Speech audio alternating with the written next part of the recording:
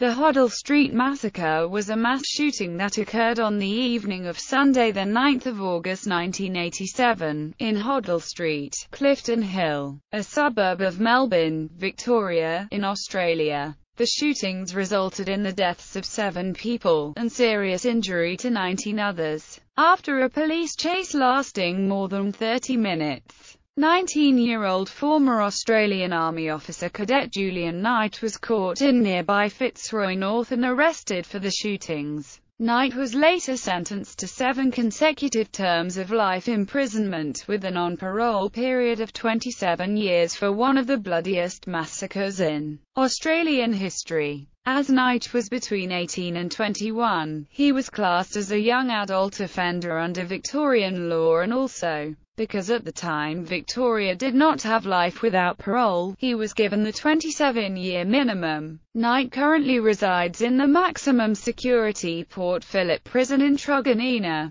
Victoria, near Melbourne, and is eligible for parole in 2014. However, the Victorian government has stated that it is unlikely Knight will ever be released. Background: Knight's father was involved in the military, and as such, Knight moved around a lot as a child. His lifelong dream was to defend Australia in a war. Knight entered the Royal Military College, Duntroon in Canberra, Australian Capital Territory on 13 January 1987, at the age of 18. Whilst a military career had long been a dream, he performed poorly at his studies and gained good results only in weapons expertise exercises. Knight did not like authority, and he hated the social hierarchy of the army, which allowed people only a few months older than him to boss him around, as they were second a year and he was first. One night, Julian Knight entered a bar looking for a fight.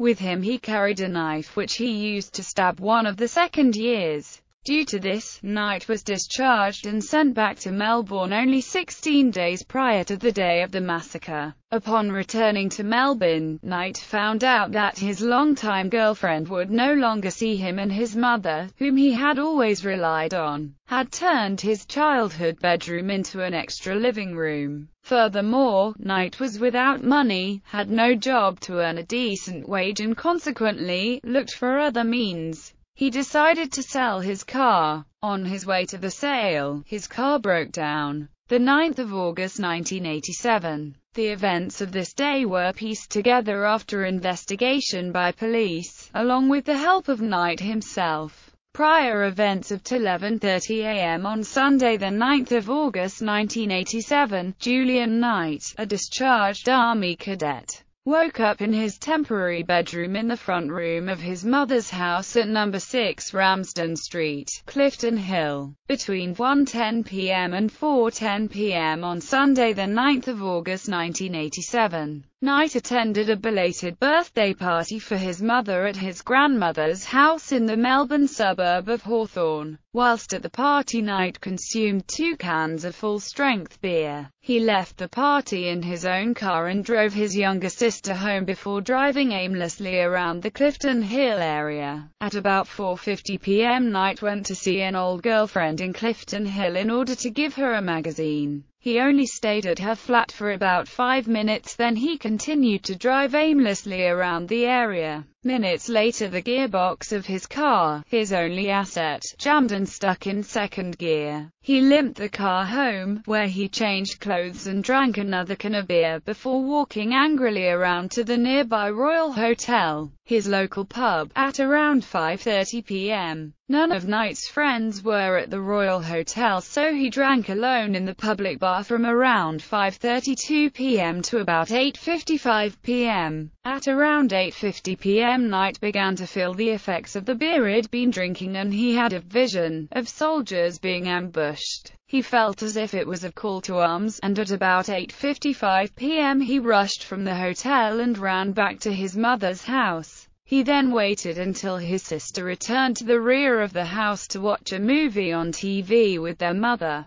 before he ventured upstairs to his mother's bedroom. Stored under her bed were his legally owned and licensed weapons. A. 177 caliber Daisy BB air rifle, A. 177 caliber Chinese air rifle, A. 177 caliber Crossman Model 766 air rifle, A. 22 caliber Ruger Model 10/22 semi-automatic rifle, a 12-gauge 8-shot Mossberg pump-action shotgun, and a 7.62 mm caliber M14 semi-automatic military rifle. Knight retrieved the Ruger rifle, the Mossberg shotgun and the M14 rifle from underneath the bed. Then he took the Ruger and the Mossberg back downstairs to the front room. He then returned to his mother's room and collected the M14, and a steel ammunition box and a leather shotgun cartridge belt from his mother's wardrobe, before returning to the front room to load the 3 firearms. After loading the 3 firearms and stuffing his pockets with ammunition, including a suicide 7.62 mm round which he placed in the front right-hand pocket of his jeans, he placed a black combat knife down the back of his jeans. He then slung the M14 over his back and picked up the Mossberg and the Ruger in his right and left hands respectively. Immediately afterwards, at around 9:29 p.m., he opened the front door of the house and ran out into Ramsden Street. After running west along Ramsden Street and crossing the nearby railway line, Knight reached the eastern side of the main 4-lane arterial road known as Hoddle Street. At 9:30 p.m., from the nature strip on the east side of the road, Knight commenced firing on passing cars with the Ruger rifle. Massacre begins. The first car that Knight opened fire on contained a married couple, Con and Rita Vicos. Rita received minor wounds and her husband drove on before stopping at a mobile service station about 150 meters further south down Hoddle Street. Following the Vicoses was a car containing Michael Anthony and Trevor Smelia, and a car driven by Gregory Elliott. A bullet struck Elliott's vehicle, narrowly missing his head. Both of these cars were damaged, but none of the occupants was wounded. Following Elliott's car was a car driven by Alan Jury and containing Monica Vitelli and Danielle Mina. Jury and Vitelli were both wounded and they joined the others at the mobile service station. Knight fired rapid bursts at each car, and he reloaded with spare 10-round Ruger magazines as he moved north along the nature strip towards the nearby Clifton Hill railway station. He ensured that he fired on every south and northbound vehicle as it passed him. The next car he fired on contained Rywan Crichton, Bernd Mashiel and Diane Arnold, who all escaped injury. The following car was driven by Sand Wang, who received minor wounds. The next car was driven by Diane Fitzpatrick, who received a serious back wound. The next 3 cars to be shot at contained Michael Pearce and Jacqueline Langusk, Isaac Lohman, and Reginald Dutton and Dana Sarbolki respectively, and they were all fortunate to escape injury. At around 9:35 p.m. Knight ran out of ammunition for the Ruger, so he dropped it on the nature strip and commenced firing with the Mossberg shotgun. The loud blasts of the shotgun alerted local residents to the shooting and the first calls were made to the Victoria Police's Emergency Communications Centre, D24. The first car to be fired at with the shotgun contained Sharon Maunder, who did not receive any wound and who did not realize the front of her car had been hit. The next car to be hit was driven by Vesna Markovska, who received minor wounds, followed by a car driven by her fiancé, Zoran Trzaskowski, who also received minor wounds. Both Markovska and Trzaskowski parked their cars by the side of the road and got out to take cover. As they did so, a car driven by Georgina Paparyanu stopped on the opposite side of the street. Knight immediately fired on the car and Gina was slightly wounded.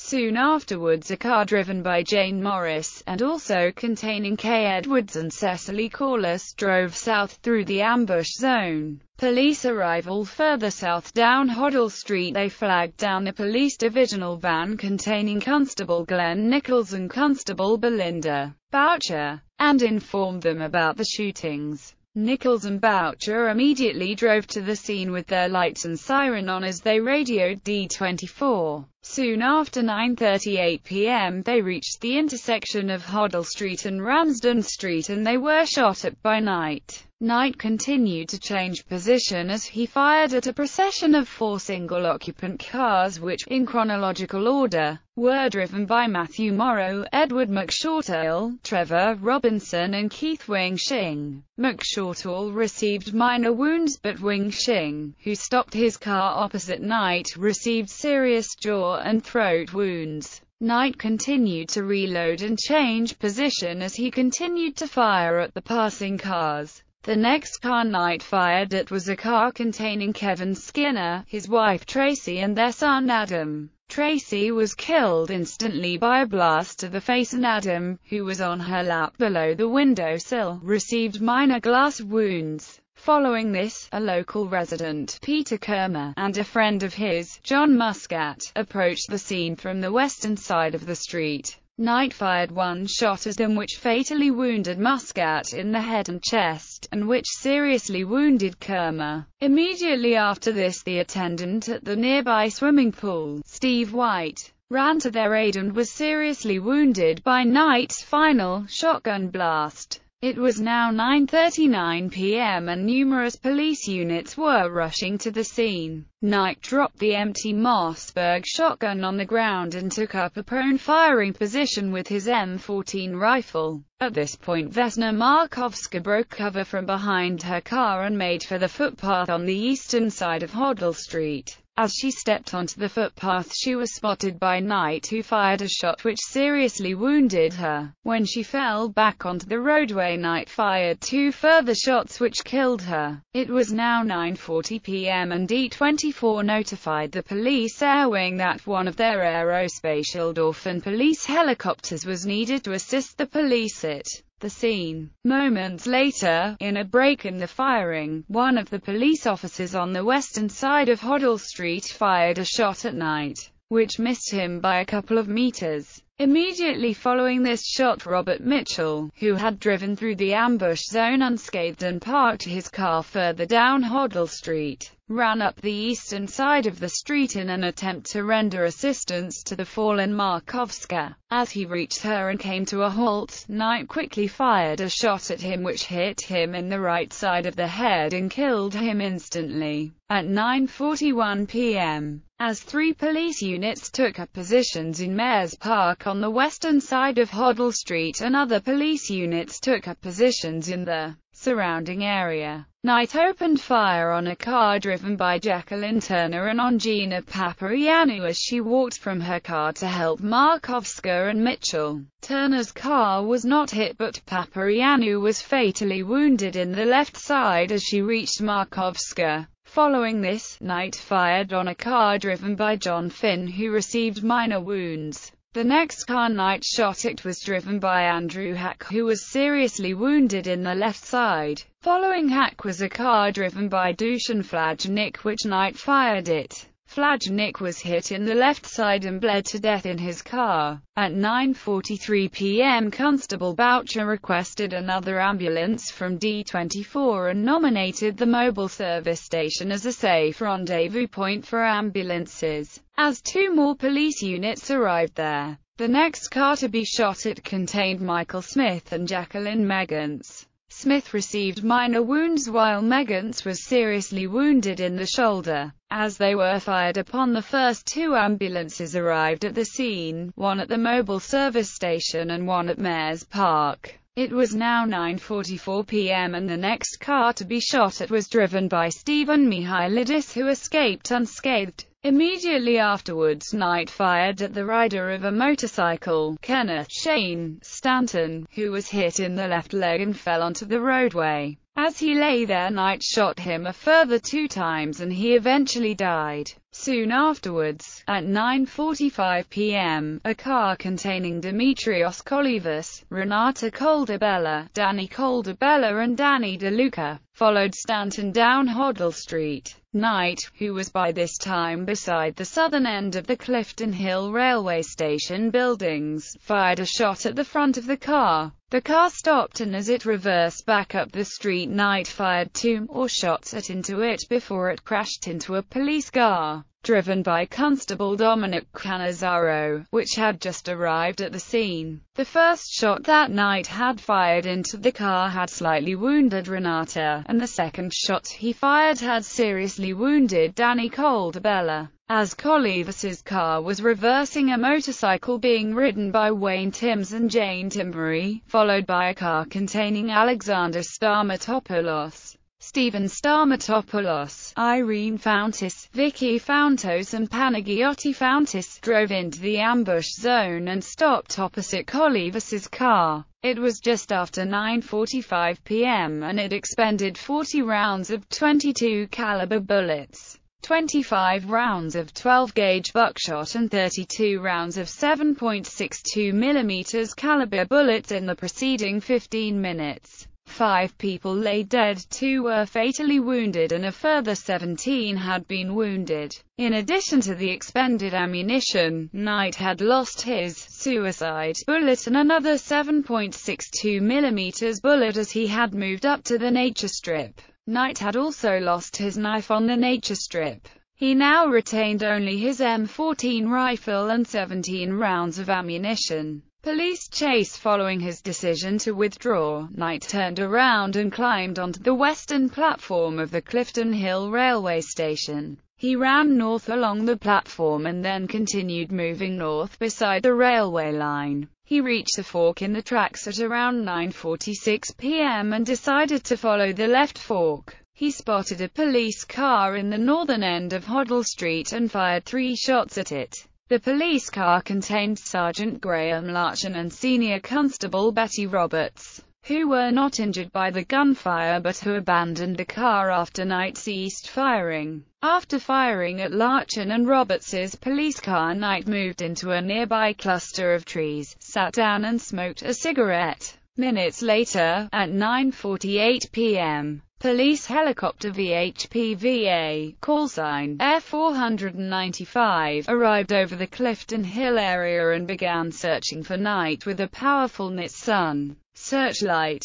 A minute later, D24 ordered the Victoria Police's elite Special Operations Group to attend the scene. Knight finished his cigarette and continued moving in a northwest direction towards Northcote. He crossed over the Merry Creek, which bordered Clifton Hill and Northcote, and took up a position at the end of a road bridge which spanned the creek. Just before 10 p.m. he fired a shot at a passing police officer, Constable Colin Chambers, who was slightly wounded in the right side. After shooting Chambers, Knight moved back across Merry Creek into the adjoining suburb of Fitzroy North. At this point he was chased by police helicopter Air 495, and he ran into a line of trees beside the railway line. He tried to avoid the searchlight for a few minutes, but then, at 10:05 p.m., he broke cover onto the railway line, knelt down and fired 3 shots at the helicopter as it circled over him. The police helicopter, an aerospatial Dolphin containing Senior Constable Trevor Wilson, Senior Constable Darrell Jones,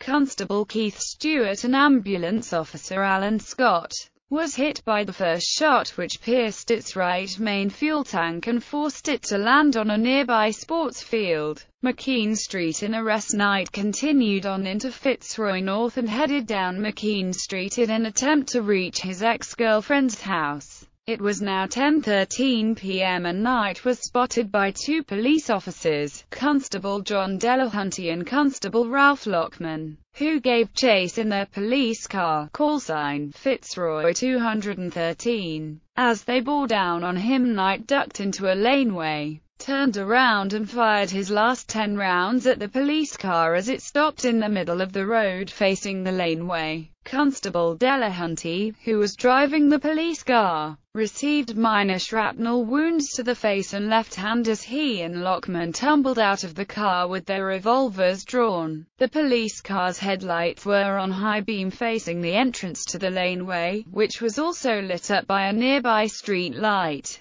As Delahunty and Lockman took up positions behind their police car and called upon Knight to surrender, Knight squatted down beside a low brick wall and searched his pockets vainly for his suicide bullet. When he realized that he had lost it, he leaned out into the headlight beams and dropped the empty M14 on the ground. He then slowly stood up with his hands in the air. When he was fully upright, Constable Delahunty stepped out from behind the rear of the police car and fired a shot at him. Knight was not hit, but he ducked back down behind the low brick wall. As Delahunty and Lockman again called on him to surrender, he yelled back, "Don't shoot. I'm coming out." He again rose up with his hands in the air before walking out onto the street, where he was arrested by Delahunty and Lockman. Numerous other police officers arrived at the arrest scene, and after a short, initially violent, interrogation, Knight was driven in an unmarked police car to the St. Kilda Road Police Complex by Detective Senior Constable Richard McIntosh, Detective Senior Constable Kim Cox and Constable Robert Kovacs. At the St. Kilda Road Police Complex, Knight was interrogated extensively by McIntosh and Cox, briefly by the then head of the Homicide Squad, Detective Chief Inspector Brendan Cole, then extensively by Homicide Squad detectives Detective Senior Sergeant Brian McCarthy and Detective Senior Constable Graham Kent. Knight also took part in a nighttime crime reenactment and a daytime crime reenactment, both of which were videoed, and he was interrogated until he was eventually charged with the murder of John Muscat at 12:20 p.m. on Monday, the 10th of August 1987.